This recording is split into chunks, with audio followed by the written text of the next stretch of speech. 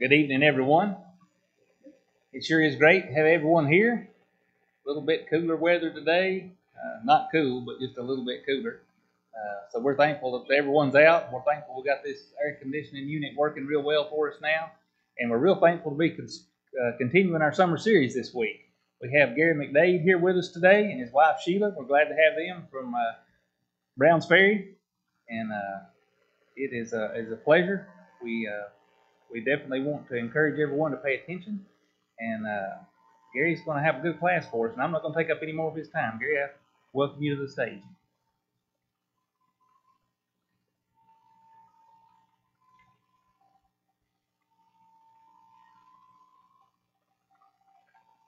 Good evening, everyone. It's sure good to be with you all. Great to be with you tonight. Thank you for the invitation to come. I'm glad to get to be. It's been about a year since I've been here with you. Time goes by too fast, but I'm glad that it does because now we're together again tonight. Well, I asked Brother Kerr if it'd be all right if I mentioned something about our media work that we do, the television program. I know some of you watch the Everlasting Gospel on Sunday afternoon. Now, that's a television program, and Jason, my son that you know well, says, Dad, you've got a face for radio. So I can't argue with him there. We're on the radio also, but I wanted you to know about that. We're looking for congregations that will help us by supporting the program, maybe a couple $100 a month, and we're looking for 17 congregations so we can continue that next year. We've been doing this for about 6 years now. And we'd like to have congregations that are excited about it. Where we are at Browns Ferry Road, it's our work. And so what happens is if I preach a lesson from the pulpit that's good, that happens every once in a while. Somebody will say, that needs to be on television. So, okay, that's the one that goes on TV. So we work together like that, and it's our program. If they say, here's a lesson that needs to be presented, I take that to the TV and the radio. So we work together on getting the message out there as best we know how. We're having a lot of fun with it. We appreciate you guys watching the Everlasting Gospel. It's also on the radio. I've got some newsletters I intended to bring, but maybe I can mail them to you and you can see where all you can find the television program. Jason helps us in that. We enjoy working together. Sheila's my producer for the TV, and she really likes that because for 30 minutes she can tell me exactly what to do, where to look, what to say. Stop, do it again. But that's just while we're doing the TV program. But that's at least 30 minutes a week that she enjoys. And I appreciate her. She does an excellent job working with me. Well, tonight I've been assigned a topic for the summer series, and it's a pretty straightforward topic, pretty needed topic. I don't know if you've looked at the list or not this week, but my topic that I've been assigned is adultery, fornication, and premarital affairs. Pretty heavy, right? That's pretty heavy. Well, we want to discuss that a little bit tonight and see if we can benefit from the study. You know, we're living in a society that has become very much like ancient Corinth. I don't know if you've gone back and studied the historical background of the books of 1st and 2nd Corinthians or not, but when you do, you come to find out there's a lot of sin in Corinth. It was a cosmopolitan city, kind of the crossroads of the world. It's on a major trade route. People were coming and going all the time there. And as a result, it not only brought in all the industry and commerce, but it additionally brought in all of the sin and vileness and graft and wickedness in society. And you can see that a little bit in 1 Corinthians chapter 6. And this is where I wanted to start tonight, is in 1 Corinthians chapter 6, verses 9 through 11. And the reason I wanted to begin with this passage is because it puts a surrounding around the topic of adultery, fornication, and premarital relations, by not only telling us how bad it is to be participating in a wicked way in those things, but also it gives us hope for those who are tied up in those things and those who have made mistakes in life. Let's look at that. It's on page 1366. It's 1 Corinthians 6:9. In this passage, Paul wrote, Know ye not that the unrighteous shall not inherit the kingdom of God? Be not deceived. In preparing this lesson, I'm going to read the rest of these, but I'd like to give you this little footnote here if I could. I've got two passages I'd like to look at that will be the body of the lesson. One is in the book of Proverbs, chapter 6, verse 23, all the way through 7:27. And the second one is in the New Testament in Ephesians 5:17, or rather 4:17 through 5:17.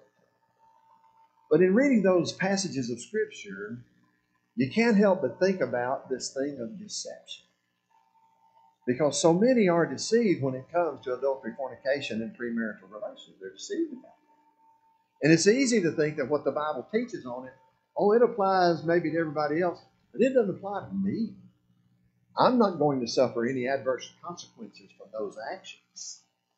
And so this idea of deception that begins this list is very important for us to see, because it is a tendency that is one of the most powerful and most used tools of Satan, and that is deception, to deceive and to trick. He's excellent at that. He's a liar and the father of lies, John 4, verse 88. He has many tricks or methods that he uses, Ephesians 6:10 and following. So I just wanted to sort of lay the groundwork in our thinking. If tonight's lesson is going to benefit us, and we know that it can, to know the power of deception, and Paul saying, be not deceived. Don't be tricked. And then he has this list. Neither fornicators. See, that's my topic. That has to do with sexual immorality. Fornicators, nor idolaters, nor adulterers. See, I'm right on topic now. And watch. Nor effeminates. That's going to be a man acting like a woman, homosexual. Nor abusers of themselves with mankind. We have, I think, 5 letters for that in our society. LGBTQ. Everybody knows what that is, but not everybody knows what effeminates and abusers of themselves with mankind means. Well, that's what that is. Don't be deceived about it. Further, he says, nor thieves, nor covetous, nor drunkards, nor revilers, nor extortioners. And then this statement, this phrase, shall inherit the kingdom of God. Don't be tricked about it. You may think you can be involved in homosexuality, lesbianism. You may think you can be involved in premarital sex and fornication and adultery and somehow escape. It's always done. There's always a rationalization. I won't tell you any names because I don't want to wind up in jail, but we had a person come to us and say, I was in an unscriptural relationship. I was married and I committed adultery. I don't have the right to marry. Well, we'll surround you with love. We'll be your family. We'll encourage you to live faithfully to God. We'll be your companions. You labor and work with us. Later down the road, same person goes to another congregation and says, you know what? I think I have a right to marry. And she said, my first husband committed adultery, and then I committed adultery. And since he did it first, that freed me to commit adultery. Neither one of them have been divorced. That's false. When Jesus said, whosoever shall put away his wife and marry another, except it be for fornication, committeth adultery. And whoso marrieth her which is put away doth commit adultery. It anticipates an innocent party putting away a guilty party. When both of you are guilty, you do not have the right to remarry. Don't be deceived about it. Because now that woman has married an older man with a good amount of money and saw a lot of incentive, and as a result of that, now they're married. They're in a local congregation of the people of God. You going to be deceived about that, or are you just going to be quiet about it? 1 Corinthians chapter 4, there was a person in open adultery like that. And Paul said, you need to deliver such a one to Satan for the destruction of the flesh, that the spirit may be saved in the day of the Lord Jesus. Verse 14. You can't be tricked or deceived about that, or just because you love somebody. We love all of the parties I've just mentioned very much. You're not the one who makes the rules. You don't get to give them a pass on what God has taught in that regard. And this phrase here is very stirring. Shall inherit the kingdom of God. Not going to inherit the kingdom of heaven. If you're in any of those lists in that category, that's how serious. Even our young people are impacted by this. I had a young girl in our Bible club, and we could have one before the pandemic. The middle schoolers, grades 6, 7, and 8. We're meeting at lunchtime, and everybody's kind of getting their lunch and coming in the teacher's room that let us meet in her room. getting settled, and we would have about maybe 15 to 20 solid minutes of good Bible instruction. And so this girl I had not seen before, a sixth grader, comes in. I don't notice it. The teacher later called to my mind. She had a dog collar around her neck. Well, I don't know how people dress. I don't know what that meant. But she's standing on one side of the desk. I'm standing on the other. She said, I got a question for you. And I said, what is it? She said, is this an LGBTQ friendly space? 12-year-old asking me that question. I asked her, how do you define LGBTQ? Do you know what you're talking about? She said, well, yeah, it involves transgender, and that's what I am. I said, you are transgender? I'll just tell you, we lived on the street in Memphis. A couple little girls down the street had a puppy. And they come down the street. I know all the kids on the street because my granddaughter played there in the little mall, worked on their bicycles, all of that. The little girls came down with this little, looked like a Cocker Spaniel, coal black little puppy. And they said, we want to name our puppy, but we don't know if it's a boy or a girl. And we need you to tell us. I said, give me that puppy. So I took the puppy and turned it upside down, handed it back to them. And they said, I said, what did you want to name your puppy? They said, we want to name it Maria. I said, you can name her Maria because she's a girl. And they said, well, how do you know she's a girl? I said, all you got to do is look at the bottom of their feet. Sorry, So I'm thinking about that while this little girl is telling me she's transgender. I said, how do you know you're transgender? Well, just the other day, I just realized I'm transgender. Well, it's obviously a philosophical thought that she has in her mind where she's being impacted from this society. She wanted to know if it's LGBTQ friendly space. I told her, let me tell you something. If you're thinking that way, this is right where you need to be, because we're going to be looking at the Bible and what God says about things like that, and you need to know it. Oh, okay, real good.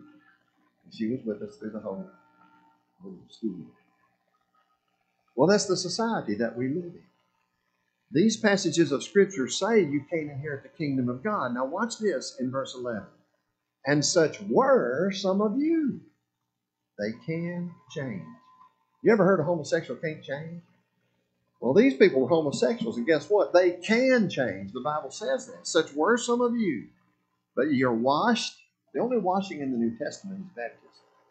Acts 22:16, and now while tarriest thou, rise and be baptized, and wash away thy sins, calling on the name of the Lord.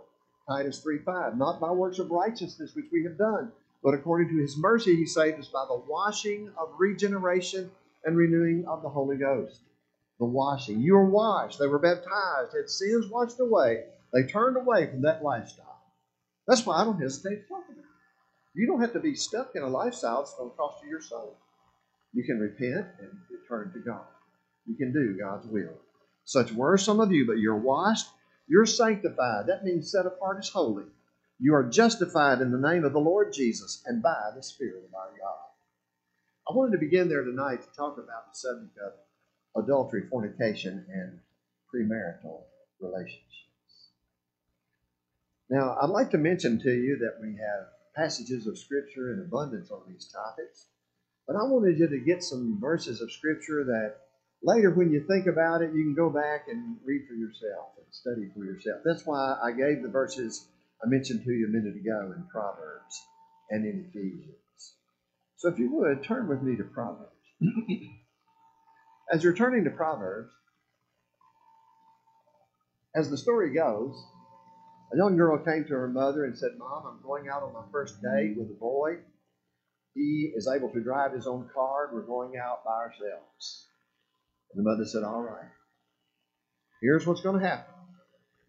We'll take you out to dinner. You're going to have a good meal somewhere. Then you're going to go play putt-putt or something. And Mom's not going to worry about you. And then it's going to be time for you to come home, because you're going to be back here at 10. It's going to be time for you to come back home.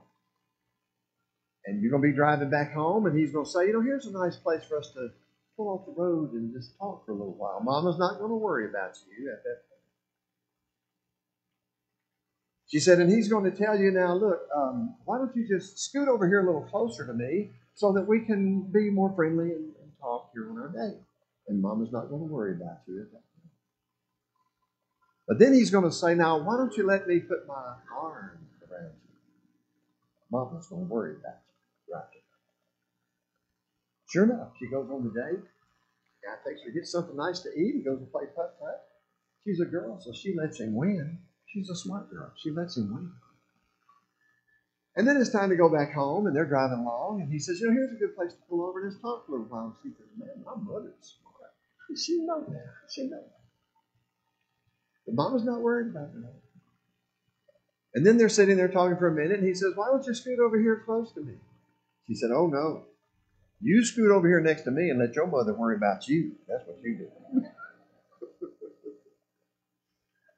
In the book of Proverbs, you have behavior patterns that are set out. And they are what you would style explicit, because it's a book of wisdom. Solomon didn't want to write and you not know what he's talking about. So he's going to break it down. The book of Proverbs is a book for our children, for parents to teach their children, to talk to them about things they need to hear from the inspired Word of God in a dignified and honorable way. Let's look at Proverbs, starting with chapter 6. Let's drop back up to verse 20, if we might. My son, keep thy father's commandments, and forsake not the law of thy mother. Mom and Dad have your best interests at heart. Bind them continually upon thine heart, and tie them about thy neck. We need to value our godly training always. When thou goest, it shall lead thee, and when thou sleepest, it shall keep thee, and when thou awakest, it shall talk with thee. You ever hear somebody saying, oh, I hear my mom's voice or my dad's voice in my ear? Sure, we do that. My dad's been gone about 5 years. We used to talk every day. I always think about what my dad said on certain things because he was such a joy. Let them talk to you. Be reminded of what they taught you that's good for you. Value that upbringing and that teaching. That's what the wise man is instructing. Verse 23. For the commandment is a lamp, and the law is a light, and reproofs of instruction are the way of life. You just have that. We have to be corrected as we go through life. We never outlive that need. The way of life is associated with instructions. Proofs of instruction are the way of life. The Bible is given for that. For doctrine, for reproof, for correction, for instruction in righteousness. 2 Timothy 3:17. That's the way of life. That's why we continue to study the Bible, so that we can be properly instructed. It's the way of life. So don't think that because we're having a lesson about the subject of adultery, fornication, and premarital relationships, that it's something that's only incidental or a one-time deal. No, this is something that characterizes our life. Further, he goes on to say, verse 24, the purpose of it, to keep thee from the evil woman, from the flattery of the tongue of a strange woman. Young man needs this, right? He needs this advice. This instruction is to keep you from falling astray to an evil woman, the flattery of the tongue of a strange woman. Now, he's going to spell that out and give us a picture of that in just a minute as to what he means. But now he goes on to say in verse 25, just now at this point, lust not after her beauty in thine heart, neither let her take thee with her eyelids. Don't lust after her beauty in your heart. In Matthew chapter 5, verse 28, in the Sermon on the Mount, when Jesus is laying the groundwork for what his kingdom is going to be like, he says, whosoever looketh on a woman to lust after her hath committed adultery with her already in his heart. Let me tell you, young ladies, you don't want to be a part of that. You don't want the damnation of a man's soul on your record. What are you talking about? The way you dress. In 1 Timothy chapter 2, the young women are to be adorned with modest apparel. That is, you don't call attention to yourself. Best way to do that is wear a pair of short pants that are so short that when you wear a t-shirt, the men can't tell whether you got on pants or not. Now what happens? Look on a woman to lust after her. Now, young girls, let me say something. I see this. People walking into Walmart dressed like I just described, and mama walking right along beside her just like there's no problem whatsoever. Are you serious? Mama knows Mama knows. But she doesn't have the ability to instruct her child in the manner in which she's dressed in such a way as to show the dignity that is associated with her body and have her carry that into the public arena. What we're talking about here is the instruction of the way of life. The truths of the way of life. We need to correct that. Because watch this. You may not even know when that man looked upon you with lust in his heart and committed adultery with you in his heart. That sin unrepented of will cause that man to burn in hell forever and ever in a place where the worm dies not and the fire is not quenched. Outer darkness, weeping and gnashing of teeth because you wanted to wear them shorts and that t-shirt just like all the other girls since they're doing it. And since everybody's doing it, you wanted to do it. You think you will be without judgment when the Lord returns? For causing a man to spend eternity in the devil's hell? Yeah, you'll be right there responsible. That's why the apostle says that the young women are to adorn themselves in modest apparel, shamefacedness, sobriety. Again, remember that discussion I had a minute ago about be not deceived? Don't trick yourself about it. Don't say it's no big deal. It's a big deal. Don't say it won't happen. It happens. We want to display a respect for ourselves that carries the dignity that we have into society. We need that. We used to sing a song when I was a kid based on Matthew 5:16, where Jesus said, "Let your light so shine before men that they may see your good works and glorify your Father which is in heaven." We'd sing this little Christian light of mine. Don't hide it under a bushel. Don't let Satan blow it out. You let it shine. You do that in the manner of your dress as much as in anything you could ever say. So it's really important. In giving these instructions, the wise man says that. Lust not after her beauty in thine heart.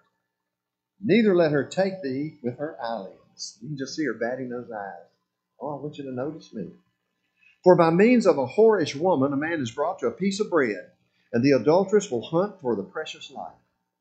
Well, it looks like it's predatory, doesn't it? Here she's using her beauty to take advantage of a man to the degree that he'll be brought to a piece of bread. You know what that means? Wind up with nothing but just a morsel of bread to eat. It'll destroy any prospects you have of prosperity.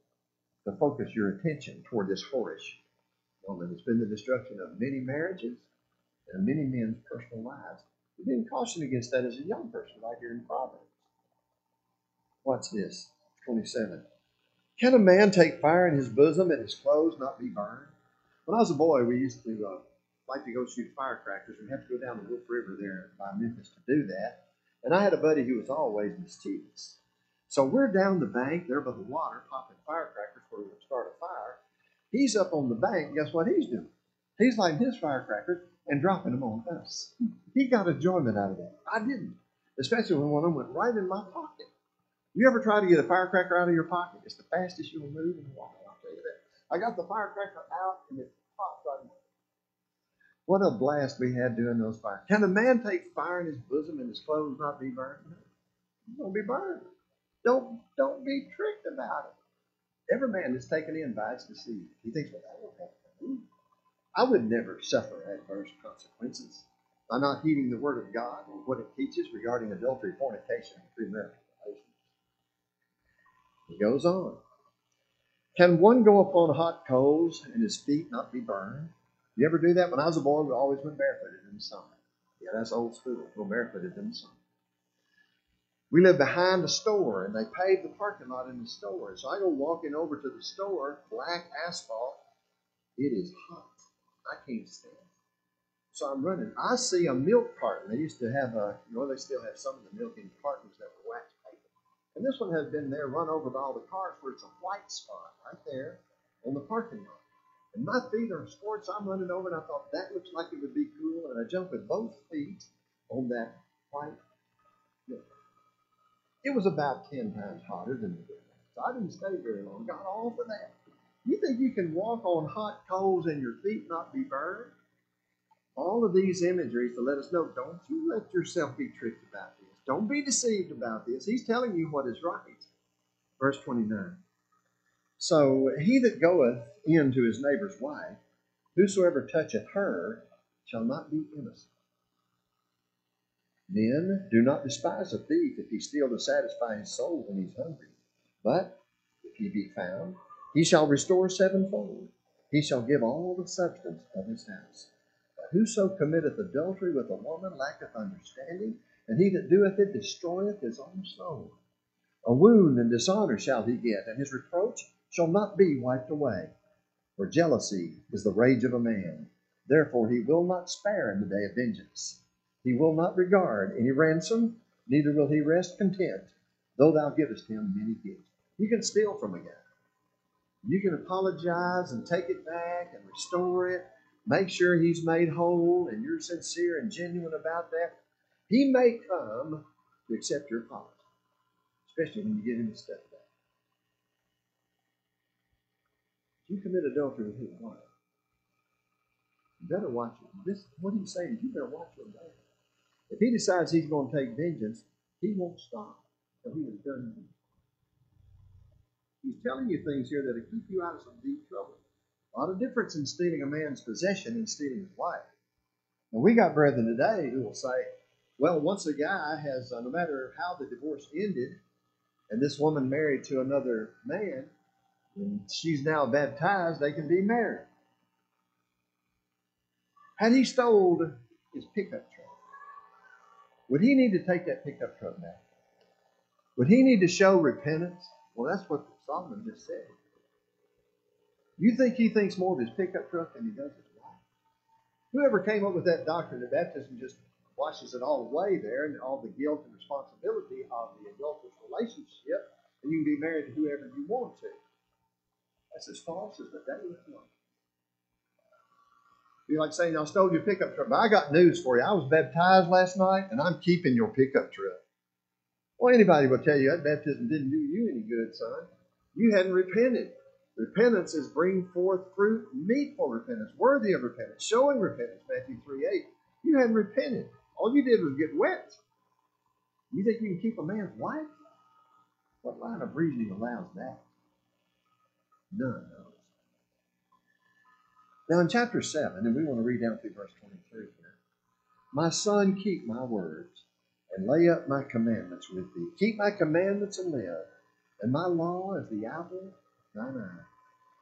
That phrase, the apple of thine eye, is something that you treasure, something that you value very highly. Keep my law in a treasured place in your thinking. Bind them upon thy fingers, and write them upon the table of thine heart.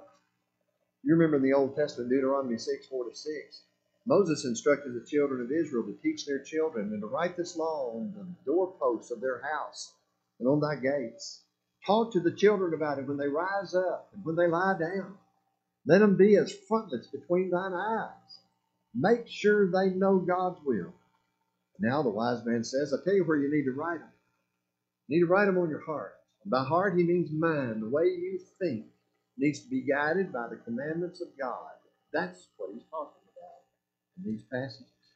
Say unto wisdom, thou art my sister, and call understanding thy kinsman. You know, you can see that in camp with little kids. I know y'all got some young people at camp this week. Some of ours just got back from a couple of weeks at camp. I've been a counselor at camp for many years in the past. You can see some of the kids are wise about stuff. Some are not so wise. But a wise child will really stand out. You know what happens sometimes when you recognize that? They're close with their dad or their mom. And they've been listening to what they've got to say. Sometimes they're close with their grandparents. And they have good judgment of that. I'm talking about young kids. Kids that are just old enough to go to camp. You can display a level of discretion and wisdom, but you have these values. Say to wisdom, thou art my sister. You're going to be with me like a blood relative, and call understanding thy kinswoman. I'm going to be a person of understanding and manifest the knowledge of the ways of life that please God, that they may keep thee from the strange woman and from the stranger which flattereth with her words. Now, she's going to flatter you. She's going to try to talk you out of all these values. Young ladies, he's going to try to talk you out of all these values. You love me, don't you? He's going to try to talk you out of all of them. That's what this man is pointing to. the inspired man as he writes to us. And behold, among the simple ones, I discerned among the youths a young man, void of understanding, passing through the street near her corner, and he went the way to her house in the twilight, in the evening, in the black and dark night. And behold, there met him a woman with the attire of an harlot and subtle of heart. Wonder what kind of attire I just described earlier about those shorts and the t-shirt where you can't tell if a woman's wearing pants. How would the attire of a harlot differ from that? If you want to advertise your wares and you're a whorish woman or a harlot, how would you advertise in any way that could possibly beat that? I mean, you got to have some clothes on or you get arrested, right? I mean, I assume you might. Don't know that you would. So here's this guy, void of understanding. He's watching. Sees him go right down to her corner. She's standing on the place where harlots stand, and she is dressed with the attire of a harlot. And he's just observing what happens to her. And he's sharing that with us. He says, back to chapter 7, we're in the page over here. And behold, there met him a woman with the attire of a harlot and subtle of heart. She is loud and stubborn. Her feet abide not in her house. Now is she without, now in the streets, and lieth in wait at every corner. It's like she's on some kind of a drug. She can't sit still. She wants to capture a man. So she caught him and kissed him, and with an impudent face said unto him, I have peace offerings with me. This day have I paid my vow. You think she's a religious woman? He's already tricked. Oh, yeah, I meant this nice woman. Therefore came I forth to meet thee, diligently to seek thy face, and I have found thee.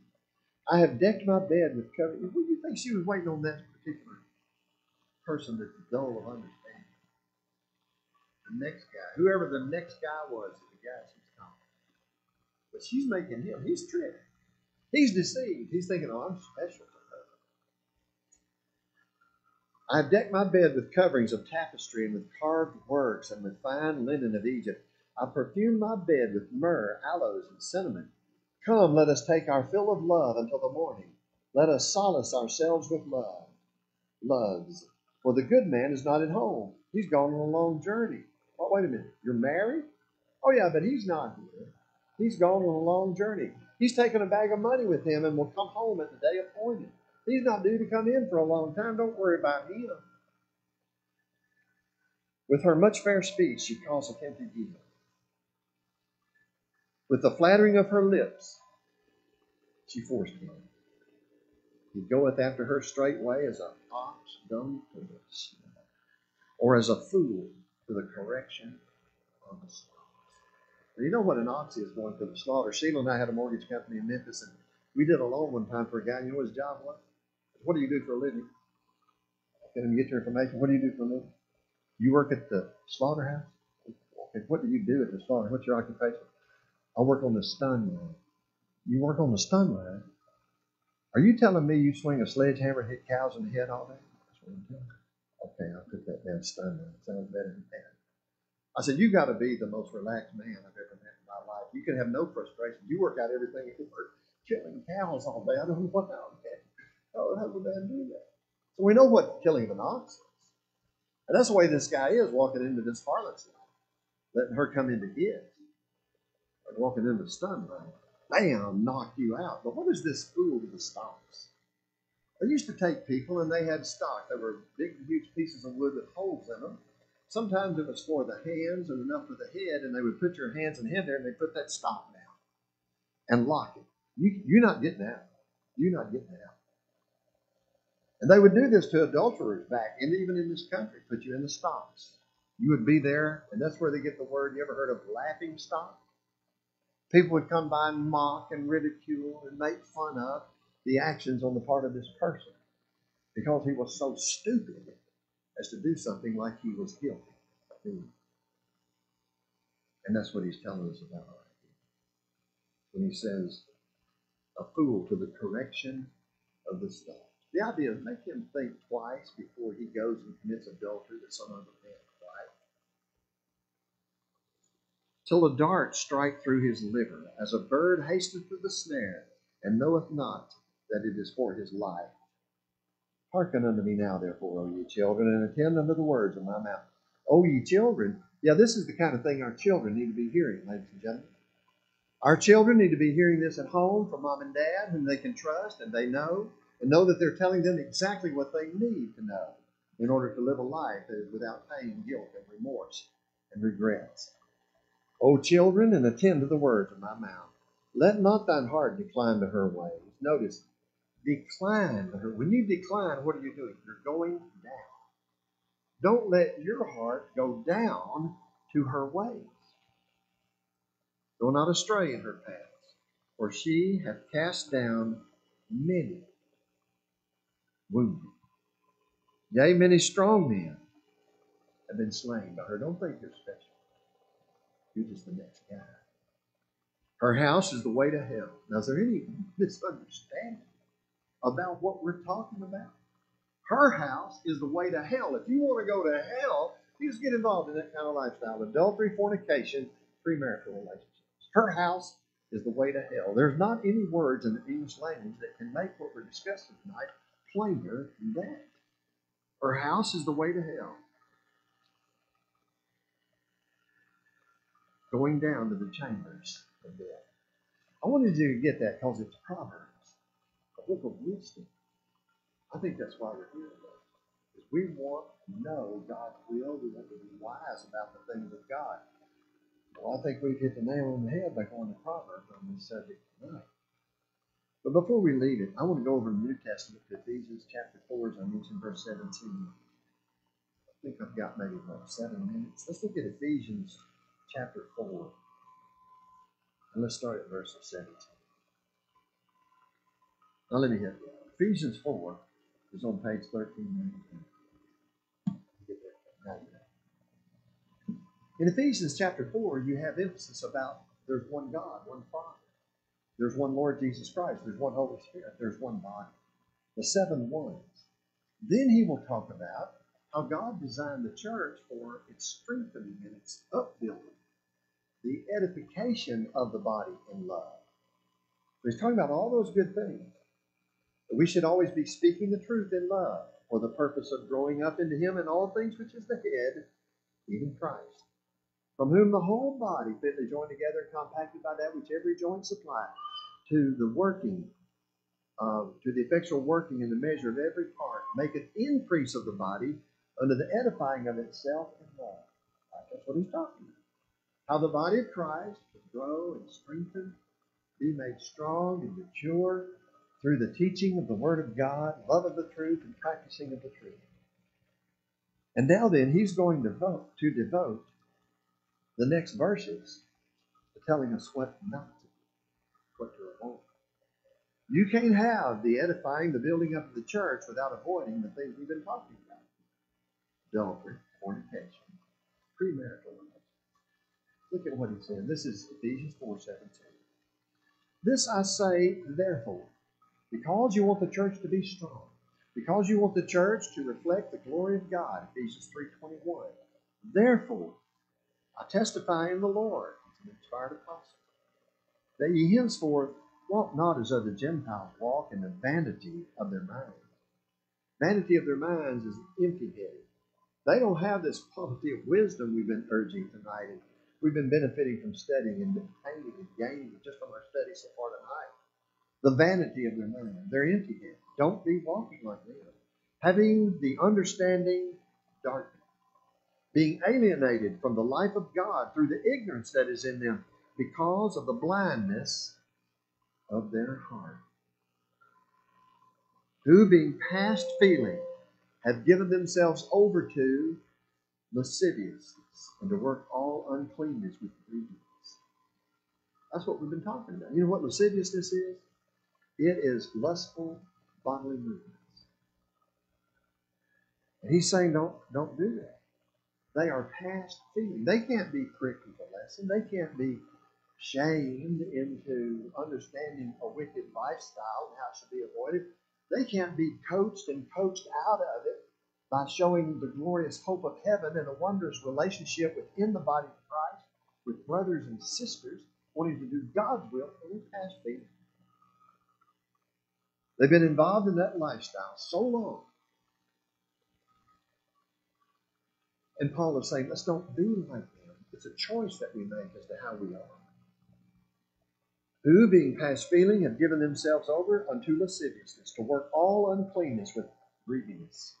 But you have not so learned Christ, if so be that ye have heard him, and have been taught by him, as the truth is in Jesus, that ye put off concerning the former conversation or manner of life, the old man which is corrupt according to the deceitful lusts, and be renewed in the spirit of your mind, and that ye put on the new man, which after God is created in righteousness and true holiness. Wherefore, putting away lying, speak every man truth with his neighbor, for we are members one of another. Be ye angry and sin not. Let not the sun go down upon your wrath, neither give place to the devil. Let him that stole steal no more, but rather let him labor, working with his hands the thing which is good, that he may have to give to him that needeth. Let no corrupt communication proceed out of your mouth, but that which is good, to the use of edifying, that it may minister grace unto the hearers. Grieve not the Holy Spirit of God, for by you are sealed unto the day of redemption. Let all bitterness, wrath, anger, clamor, and evil speaking be put away from you with all malice, and be kind one to another, tender-hearted, forgiving one another, even as God for Christ's sake has forgiven you. Be ye therefore followers of God as dear children, and walk in love as Christ also hath loved us, and hath given himself for us, an offering of a sweet savor unto God, an offering of a sacrifice to God for a sweet-smelling savor. But fornication, our subject, and all uncleanness, or covetousness, greediness, let it not once be named among you that becometh saints. Neither filthiness, or foolish talking, or jesting, which are not convenient, but rather giving of thanks. For this ye know this, that no whoremonger, nor unclean person, nor covetous man, who is an idolater, hath any inheritance in the kingdom of Christ and of God. That's the second time Paul has said that. First time was 1 Corinthians 6:6-9. Watch this, verse 6. Let no man deceive you with vain words. For because of these things cometh the wrath of God upon the children of disobedience. Be not ye therefore partakers with them. For ye were sometimes darkness, but now are ye light in the Lord. Walk as children of light. For the fruit of the Spirit is in all goodness and righteousness and truth, proving what is acceptable unto the Lord. And have no fellowship with the unfruitful works of darkness, but rather reprove them. For it is a shame even to speak of those things which are done of them in secret. But all things that are reproved are made manifest by the light, for whatsoever doth make manifest is light. Wherefore he saith, Awake thou that sleepest, arise from the dead, and Christ shall give thee light. See then that ye walk circumspectly, not as fools. That's all I have to say. Thank you for your kind attention to the lesson tonight. I hope you'll remember those verses if you'd like to go back and study them. We can apply them and take that away from here with us tonight. We can do what the Bible says about this. We can make a difference. Think about reaching the lost with the gospel. One way is for us to modify our behavior with that same behavior, magnify the great God. Thank you for your attention. I think we got a bell coming, and then there'll be some announcements, and I'll come back and extend that. Thanks for getting to be with me tonight.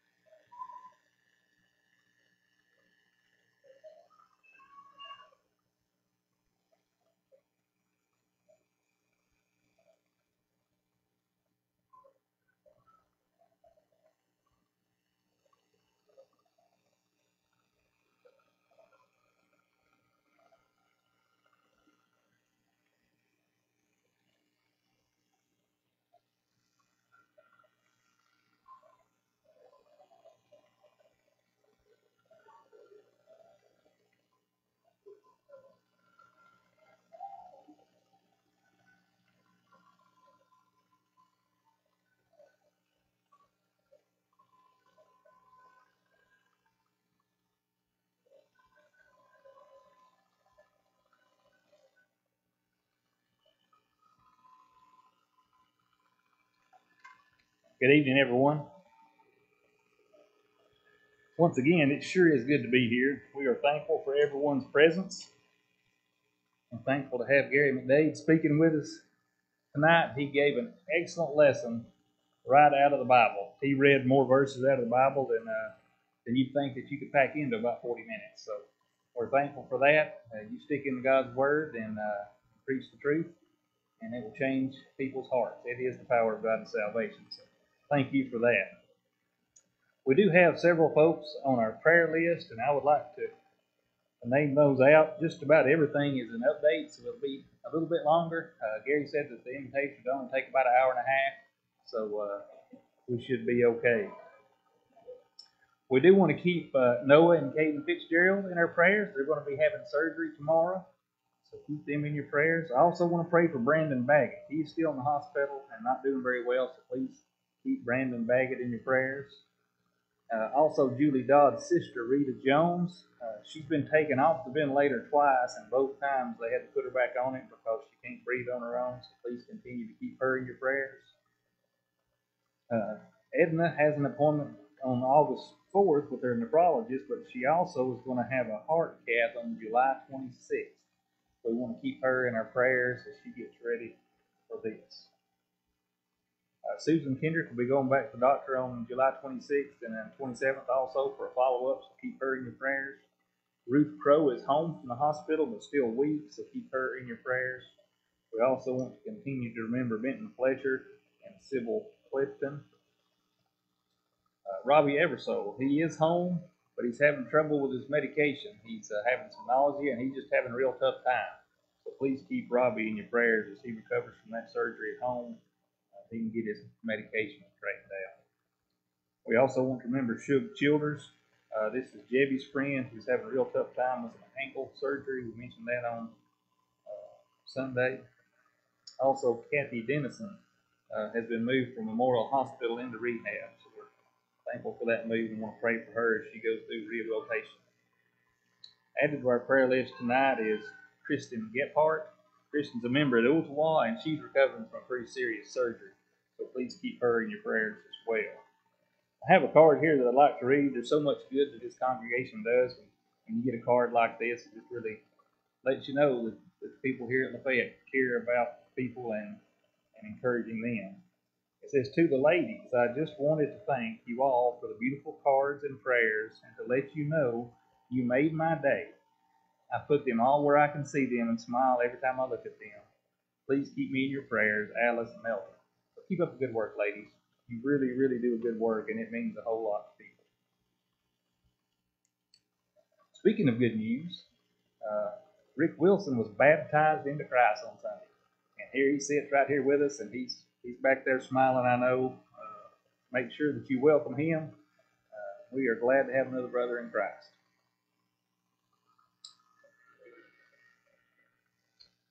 Just as a reminder, anyone that'd like to donate dessert for the trip to Maywood need to have those in the fellowship room this Friday, July 15th. And we want to thank everyone in advance for that because we know you're going to sugar those kids up well. If you would like to help support one of the kids going, you can make that check out to the church here at Lafayette and put Maywood Christian Camp in the for section. There is a notice on the bulletin board. I did get them put up for the Youth Ugly Sweater Christmas in July event. That will be at Pleasant Grove on Saturday the 23rd. There is an RSVP. If you plan on going to that, you need to call that number and make sure they know to expect you. Our youth activity this month will be July 29th, and that will be a lock-in. And also on July 29th, the annual singing at Pleasant Grove at 7 p.m. there at the Pleasant Grove building. July 31st will be our fellowship meal following our morning worship. Here, you can come back and have fellowship meal if you want to. It's good food, I promise. We'll have our afternoon service at 2 p.m. following that meal. That is all the announcements I have at this time. Proper time, Randy Overby will offer our closing prayer. Looks like Junior's going to lead us in song.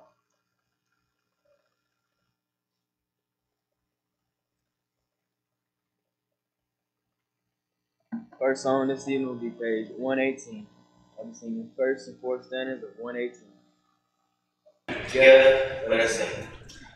When upon the billows you are tempest tossed, when you are discouraged, thinking all is lost, count your many blessings, name them one by one, and it will surprise you what the Lord has done. Count your blessings, name them one by one. Count your blessings, see what God hath done.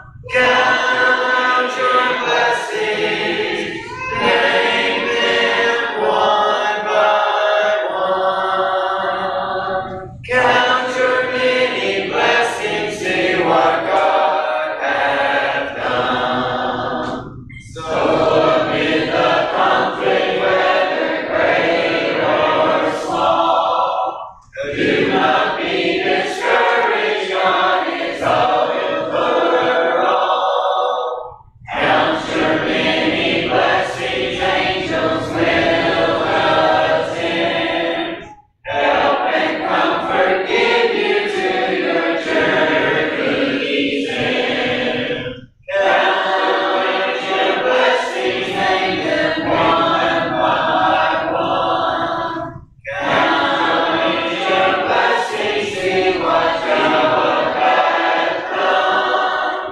Count your blessings, name them one by one. Count your many blessings, see what God hath done. Invitation song will be Victory in Jesus.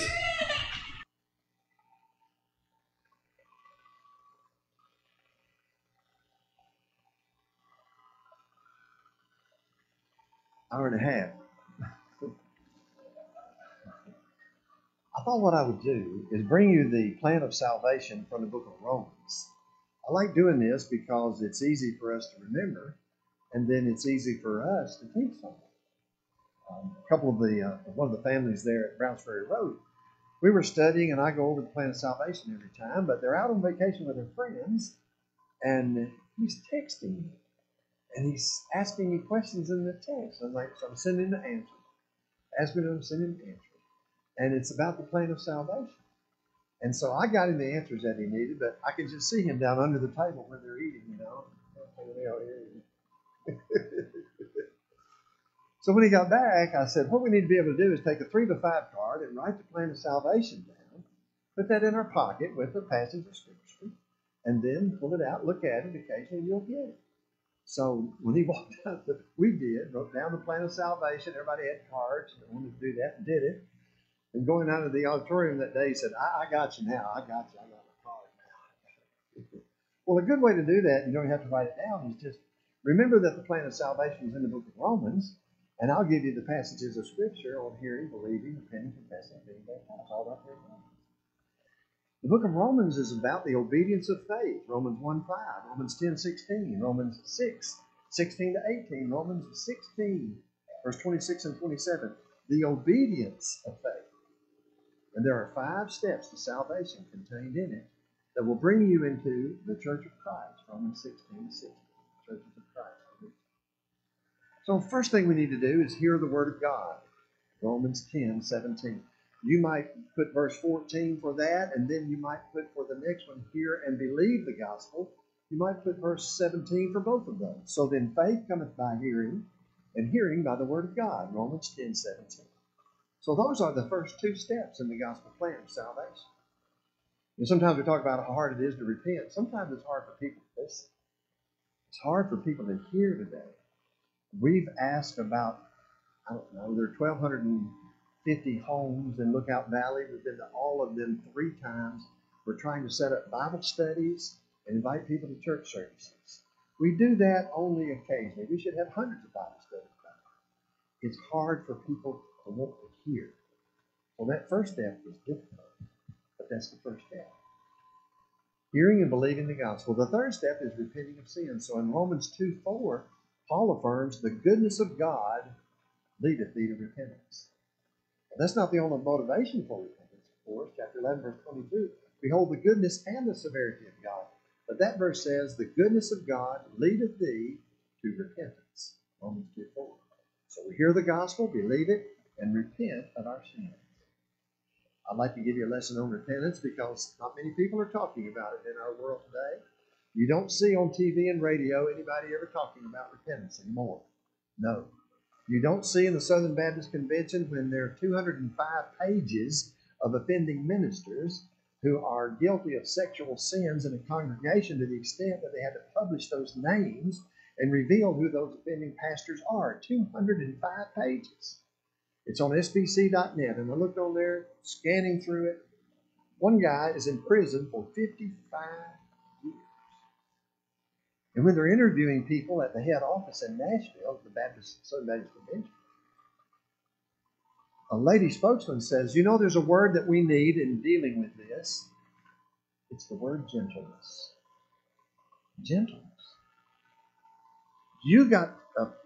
There's probably 3 to 5 people on each page as you look at that list of offending pastors.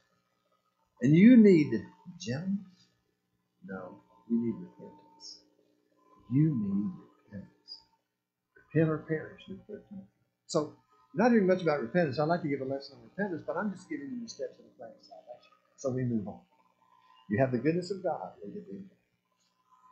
Now then, once we have believed Christ as the Son of God and we're repenting of our sins, not just being sorry for our sins, but godly sorrow that worketh repentance unto salvation, not to be repented of, but the sorrow of the world unto death. A true repentance, a change of heart, is brought out into a change of the mind. Then we are to confess Christ. Romans 10, 9 and 10 are your verses.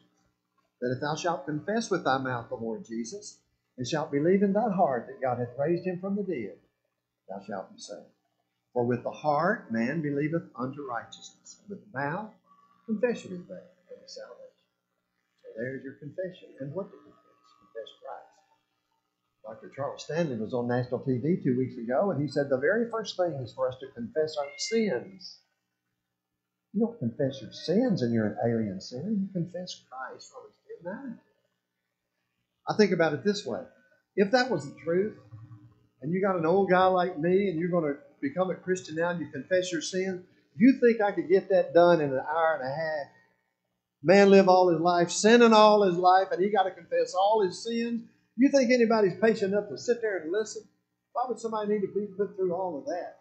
All of the aggression of a sinful, wicked life? No, you don't confess your sins. You may not even remember all your sins. Like something you put on your credit card 5 years ago, and you still ain't got it paid off. You don't know what you even bought with the thing. That's the way your sins, they pile up. Add sin to sin, Isaiah 30 verse 4. No, you confess Christ. Romans 10:9. And then we are baptized in water for the remission of our sins. Romans 6:1. And you can get any of those verses you want, especially, we always like verses 3 to 5. All of them are good through the chapter, where he says, know ye not that so many of us, as were baptized into Jesus Christ, were baptized into his death. Therefore we are buried with him by baptism into death, but like as Christ was raised up from the dead by the glory of the Father, even so we also should walk in newness of life. For if we have been planted together with him in the likeness of his death, we shall be also in the likeness of his resurrection. All that chapter is great. Verse 3 to 5, get the point across. Baptism into the death of Christ causes us to be raised to walk in a new life at that point. Not before, but at that point.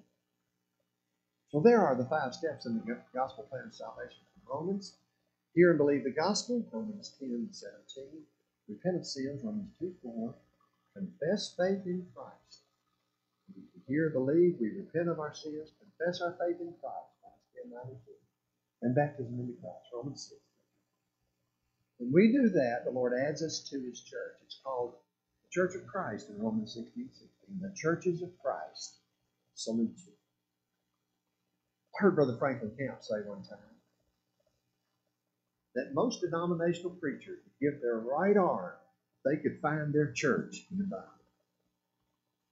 Here you go through life, you go to seminary, you study hard, You come out and you're preaching, you're doing your ministerial duties all of your life, and you're in a church that's not in the Bible, and you can't open your Bible and show you your church in the Bible, yet the entirety of your life is centered around that church, its system, its teaching, and its name, and it's not in the Bible.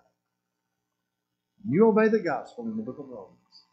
The Lord adds you to His church, the churches of Christ. Salute you. Romans 6:6. Tonight you're not a member, the opportunity and privilege is yours.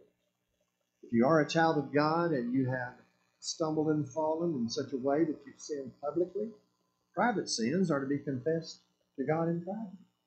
Public sins are to be confessed in public. Confess your faults one to another and pray one for another that you may be healed. The effectual fervent prayer of a righteous man availeth much. That's not in Romans, that's James 5:16. That's heaven's invitation. Every one of us tonight need to be able to walk out those doors and get in our cars and go home and pillow our heads with the reassurance of the salvation that is in Christ Jesus with eternal glory. If you cannot do that, won't you respond to heaven's invitation now while we together stand and sing His praises?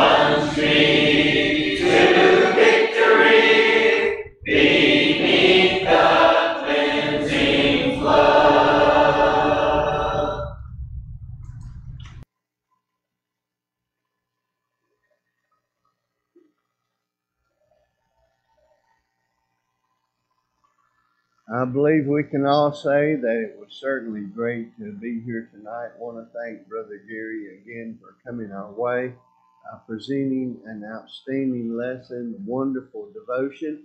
I want to thank everyone for coming out tonight and making this night a great success. Appreciate you so very much, and you are an encouragement to the entire congregation. Don't forget about those who are traveling to Maywood. We'll be leaving Saturday and coming back the following Saturday. Pray for us while we are over there because it is going to be hot.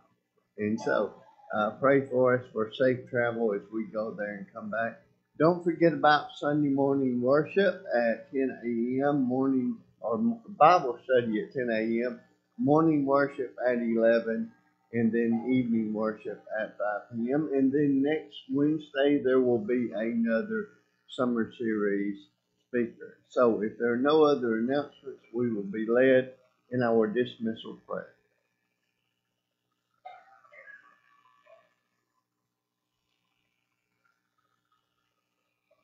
Let's pray. Our Heavenly Father, we're thankful once again for the opportunity that you have given us to be here this evening. Heavenly Father, we're just so thankful for the church here at Lafayette. We're thankful for what it means to this community, Heavenly Father. We're thankful for our leadership that we have here. We just ask, Heavenly Father, that you be with these men, help them, give them the wisdom to keep on having the truth being taught. Heavenly Father, we're thankful for Brother David and his ability to preach and teach, and we're thankful for him and his family, Heavenly Father. And we ask, Heavenly Father, that you would be with our sick, as been mentioned here tonight, that it be thy will that you would comfort them and help them and get them back to their health, Heavenly Father. And we ask that you be with all those that are about to have procedures, that you would be with them and be with the doctors and the nurses, Heavenly Father. And also be with those that have lost loved ones, help them to care for them and help them as only as you can, Heavenly Father. Heavenly Father, we're thankful for your Son that is willing to die upon the cross for our sins, Heavenly Father. May we have eternal life with thee someday, Heavenly Father. Heavenly Father, we are thankful for this country that we live in, for all the many blessings that we have, and we know all our blessings come from thee, Heavenly Father. Heavenly Father, we're thankful for this lesson that's been brought to us tonight, that be with the one that has brought it to us, Heavenly Father, and help him and give him a long life in thy service, Heavenly Father. We're just thankful for all that has been taught here tonight that we can use in our everyday lives, Heavenly Father.